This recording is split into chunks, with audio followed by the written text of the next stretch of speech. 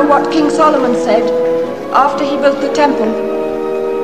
Standing in front of the altar of the Lord, he spread out his hands and said, "Can God indeed dwell with his creatures on earth? Heaven itself, the highest heaven cannot contain thee. How much less this house that I have built? Yet attend to the prayer and supplication of thy servant, O Lord, that thine eyes may always be upon this house, day and night, this place of which thou didst say, it shall receive my name." Son! We've been looking for you everywhere. Why were you looking for me everywhere?